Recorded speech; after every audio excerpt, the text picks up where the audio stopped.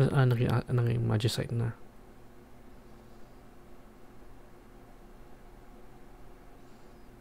Ngayon ko lang naisip-isip na fan ako ng Final Fantasy series, diba? Pero mas gusto ko specifically ang pagiging fan ko is from Ivalice na mundo. Kasi talagang top 5 na FF series na gusto ko. FF Tactics, FF12 is part of it na top 5 ko. And then this one, ngayon ko lang nalalaro. Pero every time na babalita ako to, nakagandaan ako maski pinapanood ko lang. So para siyang yung magicite kasi parang sa FF12 din yan eh. Tapos yung FF12, yung mundo nun, parang mundo rin ng FF Tactics, Ivalice, parang Ivalice din yun eh. Parang iisang mundo. Siguro ibang timeline, pero iisang mundo. Turn himself into magicite. Gave up his life to help us.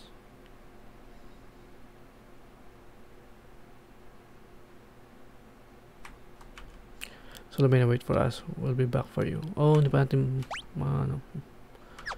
pero pwede natin kunin to. Why would you do such a thing? Who's asking? If our power is used to the... Okay, bigyan natin effects yung voice. If our power is used to destruction, the sky will darken and life will fade. Okay, I'm gonna stop that. From the earth, you must stop the empire. There must be not a second war of the Magi. Obtain Ramo Magicite. Okay. Magicite. Saan ini-equip yun?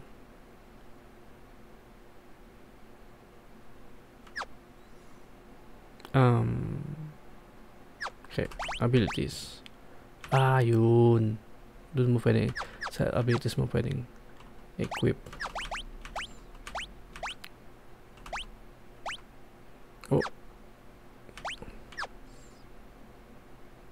Hindi ko pa equip. Ito nga yung powers niya. Ito yung magiging ma-unlock ko. Cut seat. Tingnan. Confuse imp float. Inflicts some status on the target or removes it. It's already inflicted. Pang tanggal din. Confuse. Acquisition rate pala. Okay. Siren ba? Yung siren na sa umpisa. Siren. Sleep, silence, flow. Slow.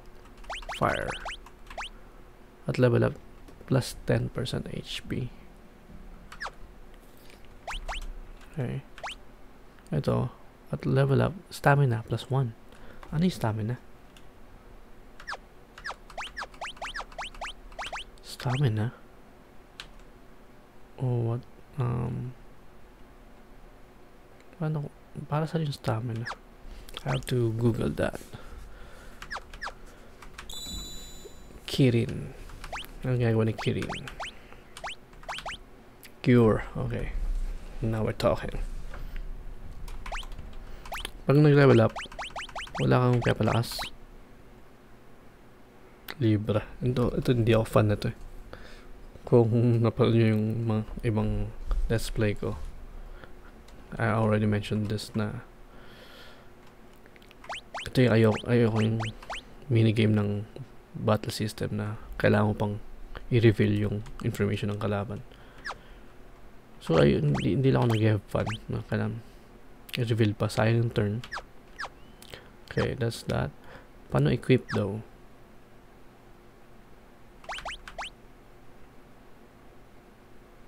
Confirm. ESPERS. Kailangan ba equip? Ano ba? ESPERS. What?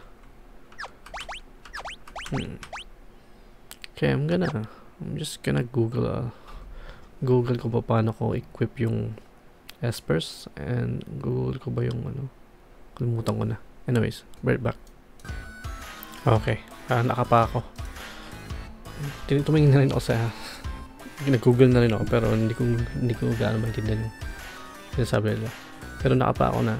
So, ganito, right? Ito yung papakita nila yung skills. Para kung gusto mo i-equip dun sa character na yan, pilitin mo lang ito, i-confirm lang ito. Ayun, yun pala, nakalagay sa Z, equip sa ata bottom right corner. Yan. Stamina plus 1, magic plus 1, HP 30%. Magic plus 1. Sino ba magandang bigyan ng magic stat? Sisigan lang naman. I guess ESPERS mo is 8 sit. Ay, nasa na? 8 sit, right? Yeah. Which is, ano to? May master. Inflicts charges. But may star. Kasi may imp na siya. Okay. So, should I still...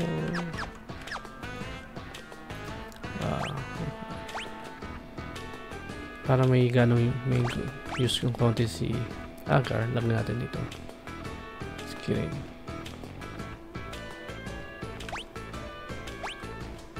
Science all enemies. Ang bibigyan nito? Fire. I think, ano lang pala ito kay Agar lang. Ito lang pala kay Agar. Isa lang pwede i-equip.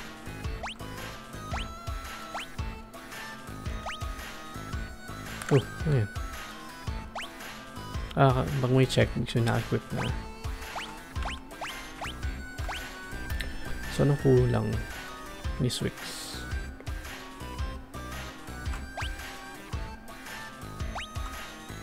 Random siya umatak ng blitz, diba? Kulang siya ng AoE. AoE damage.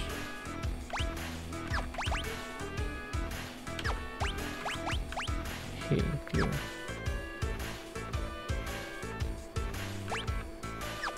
Parang maganda kung kasi may pang poison na si ano eh. Si Nodge. Si Nodge may yung ability niya, diba? Saan yung ability niya? Kasi yung may ability siya ng mga pang poison. So wag natin ilagay sa Ramo. Sila lang nag-heal siguro.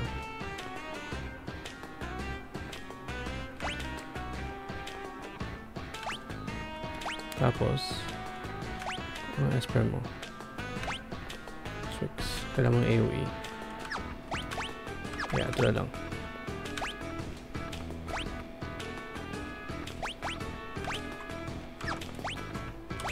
I guess kitsit ka muna. Kaya mo nang may imp ka. Okay. Nag-quick save tayo.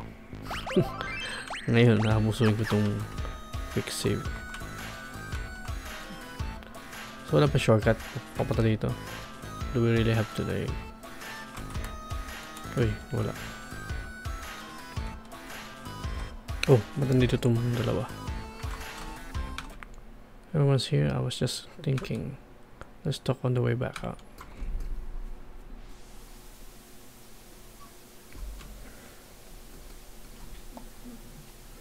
So the Emperor's been draining magic from ESPERS.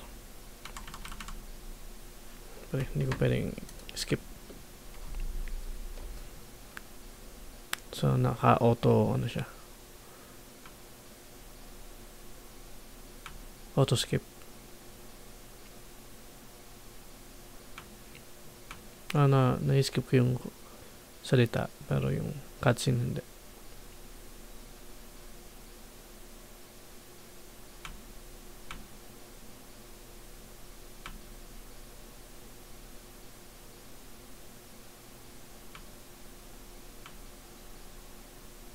Don't worry, I'll go with her.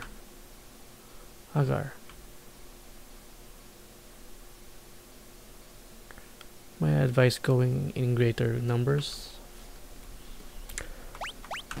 Hindi sila pwede tanggalin. Well, I guess I'm just gonna grab yung party ko. Total, hindi ko naman gano'n na pa-level up yun. Tsaka nakabit ko na yung mga ESPERS ko. And yung kay Kate seat, kay Sigan, nilagay ko sa Kate seat kasi maski meron ng imp. Kasi plus 1 sa magic pag nagre-level up. Pag yung kay Siren naman, maganda kasi merong meron siyang tawag yun, yung confuse yung pang heal na kay Nodge, para siyang isang extra healer. Tapos kay Ramo yung pang AoE na damage, ay pang kay Ramo, kay Swix kasi walang AoE na damage si Swix so binigyan ko siya ng Ramo para mag thunder AoE.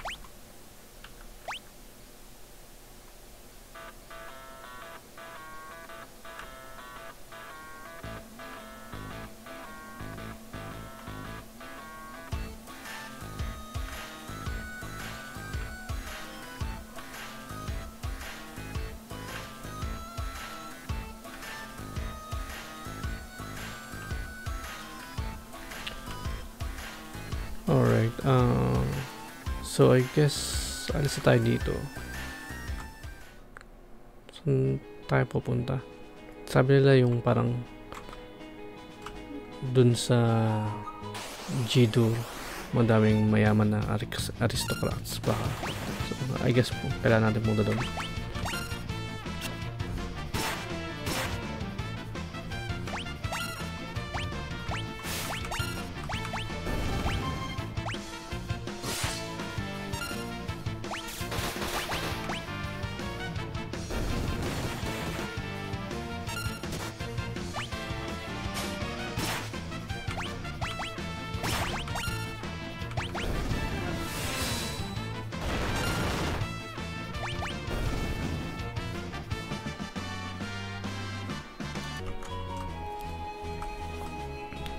Kailangan ng heal.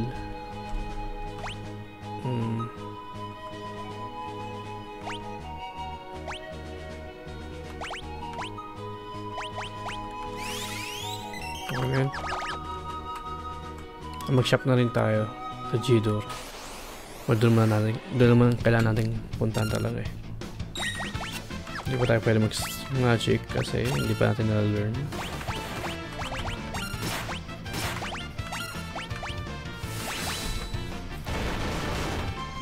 Kulang tayo ng AoE damage. Pero sino pala pwede mag-AoE damage no?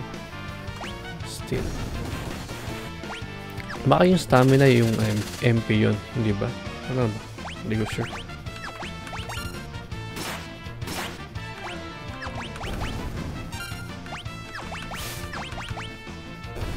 Lakas ng damage ng Swix. Dahil siguro sa yun. Sa Burning Fist.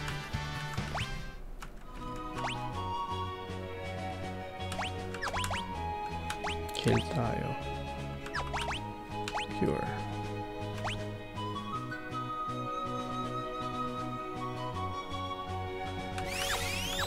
Maubos na yung MP niya.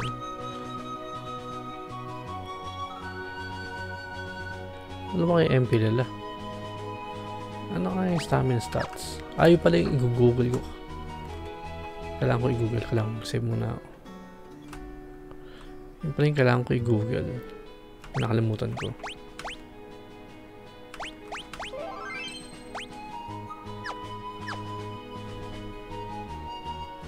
I'll be right back.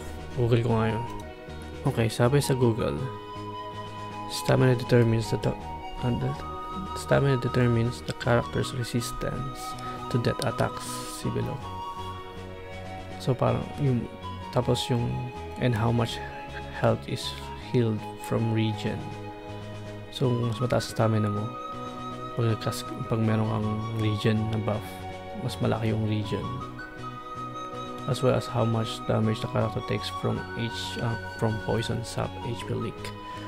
Okay. How much character healed from Tintina Bloom? What is that? Several ESPERS grant. Sabi ng boss. Okay.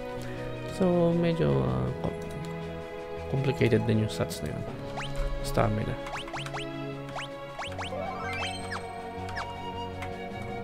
So, yung mga instant death, siguro yun yung resistance. Doon ka may resistance. Mag-shopping tayo. May tayong Phoenix Down, nanubos Phoenix Down at saka potion natin.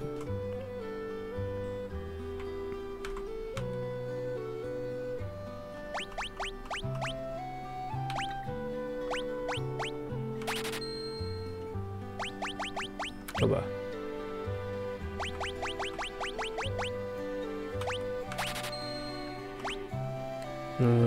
Wala tayong pera pala. Naubos pala yung... Oh! Akala ko potion binibili ko. Oh well, that's okay.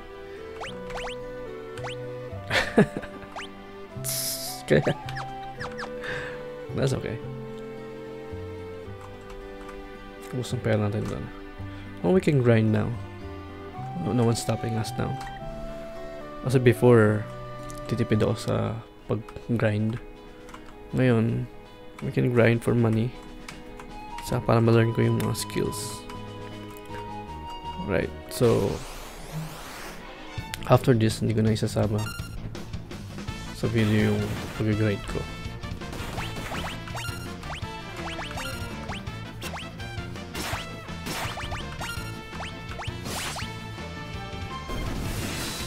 Gagawin ako siguro mga 10 kalaban siguro.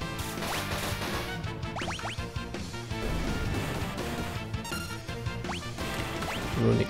Ay, nag-runic ako na naman tsaka sa magic dito.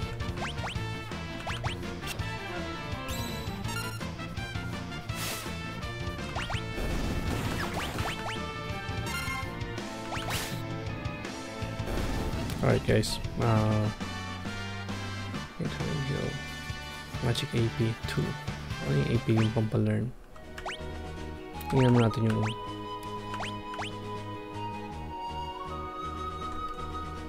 what? Kate sheet. Tingnan sa Kate sheet din. 42%. Okay. Tapos sino? Siren. Tingnan natin yung Siren. Okay. Almost sleep na. Kung kakaroon ng fire. Ba't si Siren may fire? Dapat water. Si Siren. Yung skill niya. Kirin. Mabagal man level up yung cure. Ramo. Okay. Magana lang ako. Ride na ako ng konti. We're back. Alright, so na-master ko na tong Siren. Level up. So around 8 na encounters dito sa ano, malapit lang sa G2. So papalitan ko yung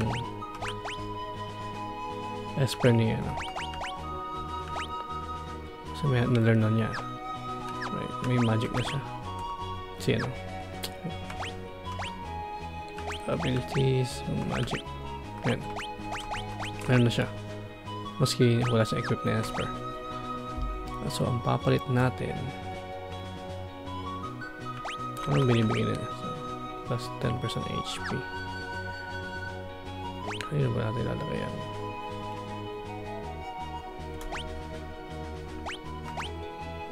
Yung heal, okay. Ito. Holy Aura. Gradually restore the party's HP. What? Meron pa namang galto eh. May extra na sila eh. Basta all enemies in lightning. And then, ano pa ito? Pag kinas mo as a summon. So, gawin natin to. Bigyan natin kay Agar. Tapos, sinin mo lang ano. Ito. Bigyan natin Siren.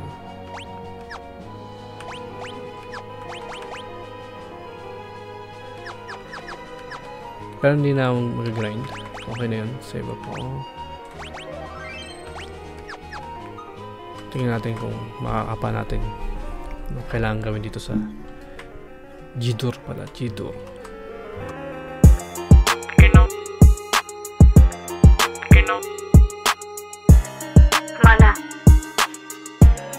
Mana.